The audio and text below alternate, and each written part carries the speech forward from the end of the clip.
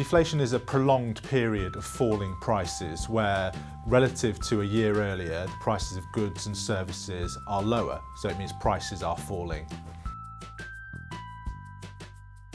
Well, most economists are actually quite optimistic about this bout of weak prices and the possibility of falling prices because it's being driven, as they see it, by the fall in the global oil price.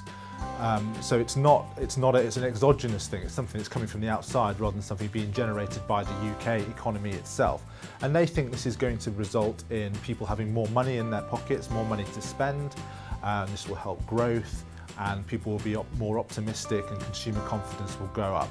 But there is another side to deflation, a bad side, and which some economists fear, and that's if people expect prices to continue falling, then they will stop spending, then their employers will give them lower wage rises, and you get locked in a spiral of sort of a negative spiral of stagnation, and that is the fear. But at the moment, most think it's going to be a relatively short period of falling prices before things start rising again, and they think it's going to be a boost to the economy rather than a drain on the economy.